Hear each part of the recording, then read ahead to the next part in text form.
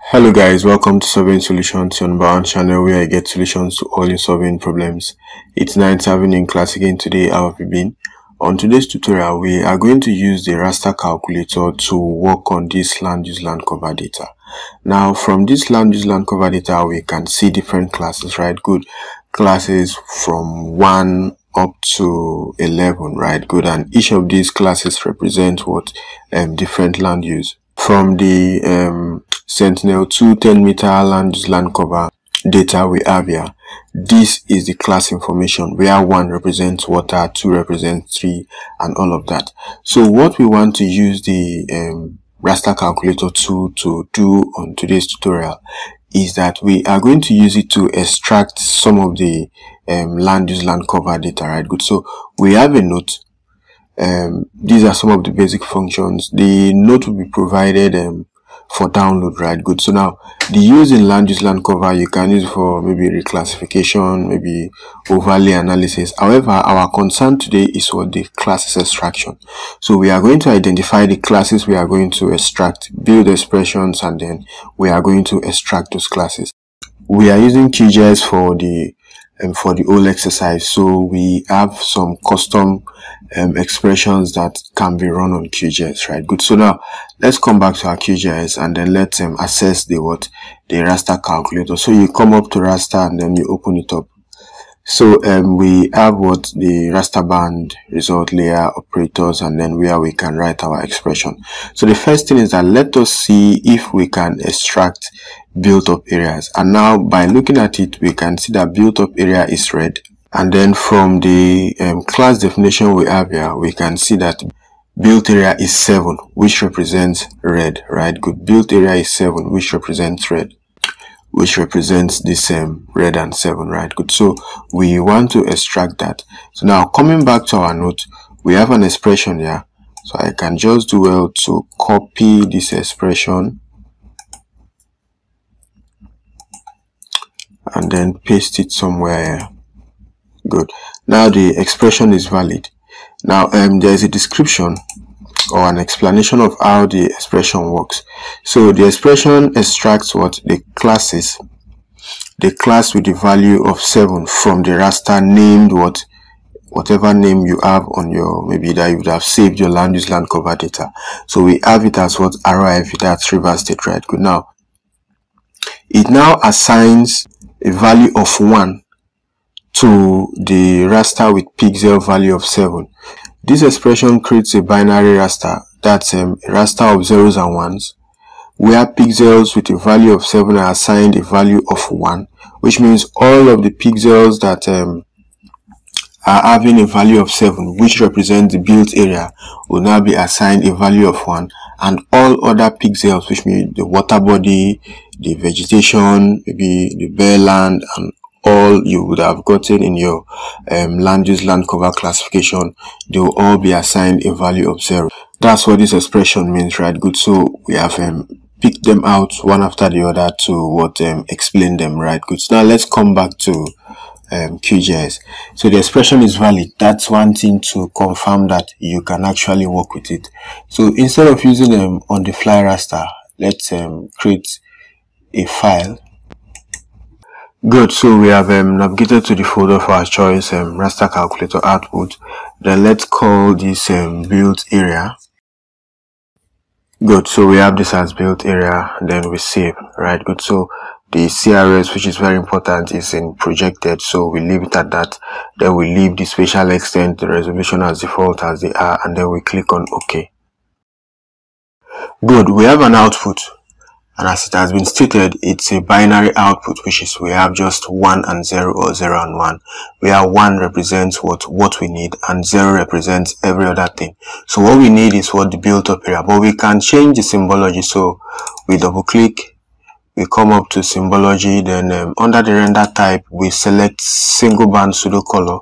So remember, we just have 2 classes. So we can do well to change this to equal interval, reduce our classes from 5 to 2, then we can now change the color. So for the zeros, which we don't need, let's give them a color green, right? Good. and then for 1, which represents our built-up area, let's give them the default color red, right? Good. So these two classes, which we now have here, which represents the built-up area in in class value 1 and every other in class value 0, is what the extracted, right? Good. You can see that it has been extracted. So for validation, you can just try to toggle it off and on. You can see that at every point where you have this class value 7, which represents built area, you can see from the new extracted raster, it's very, very red, right? You can see the red coloration, right? Good. So this is how you can use the raster calculator to extract specific land use from your land use land cover data, right? Good. Now we can still go further.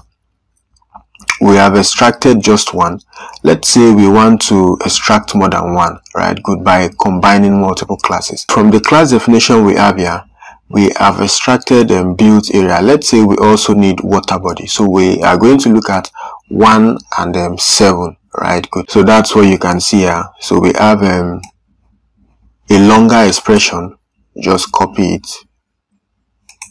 We have a longer expression that what creates a binary raster where the classes 7 and 8 are represented by 1. Remember that these two classes are now joined to what?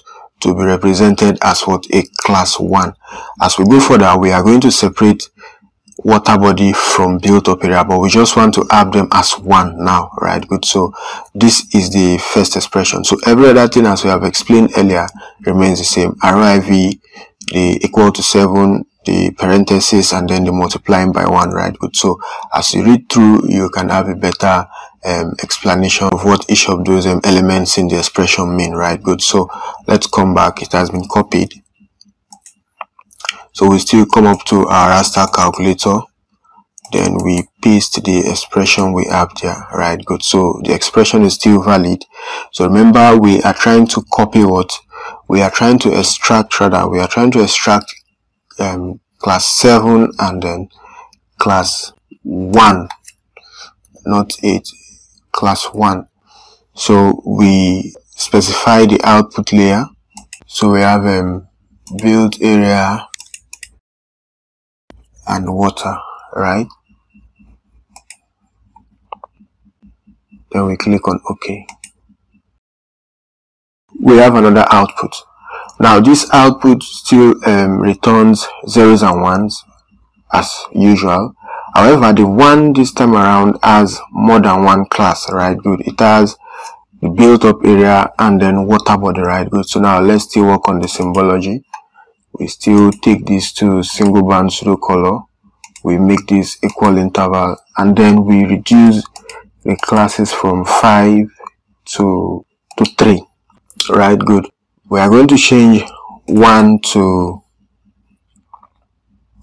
let's still call it red, although it has red and blue in it, which is built up and water body, but let's just call it red.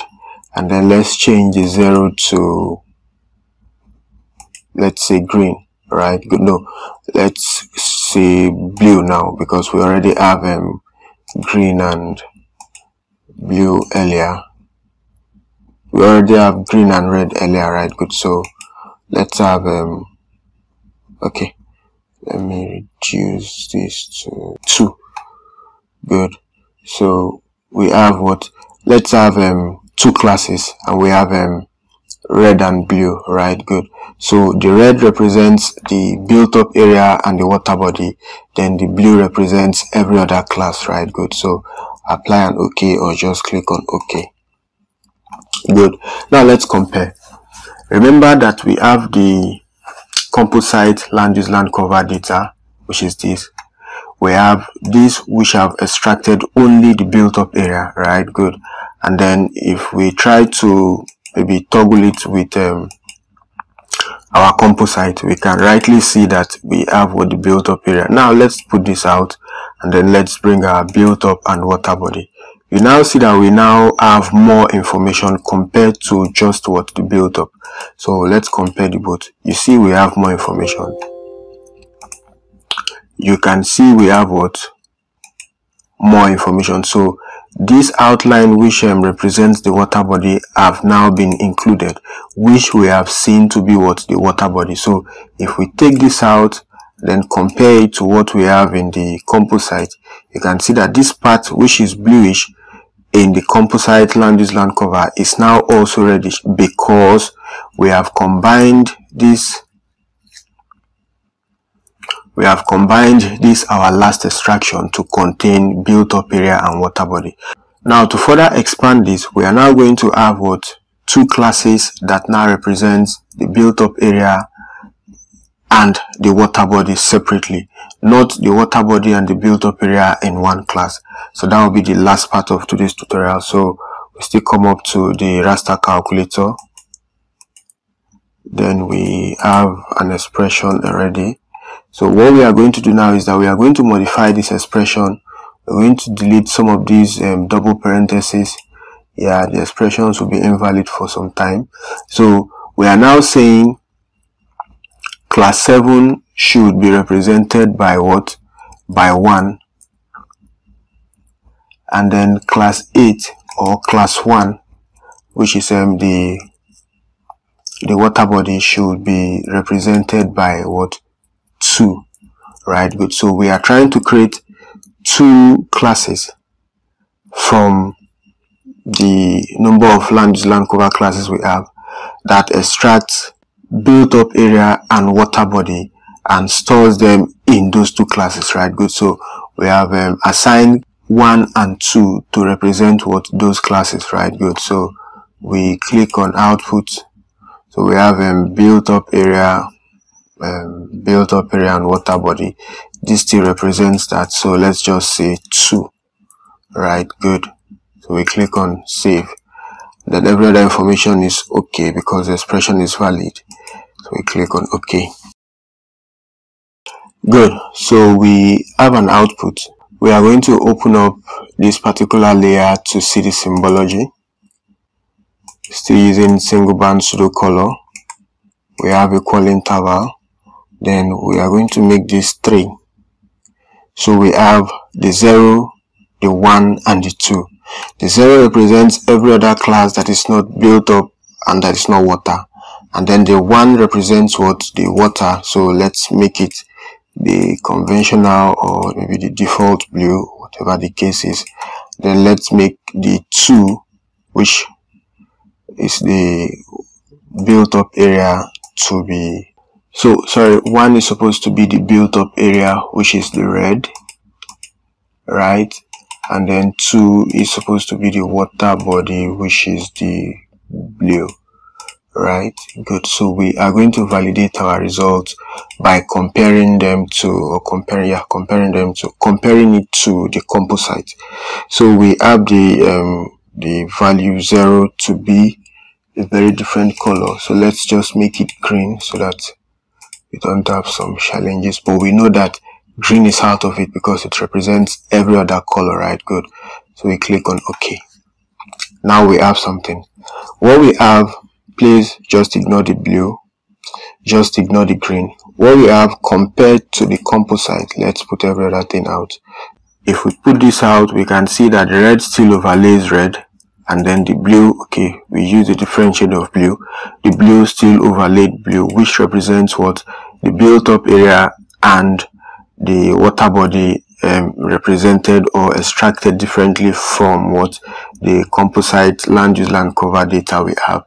Unlike the penultimate one that we had the both of them together. Right, good. So we have the built up area and the water body together, so they were all having what?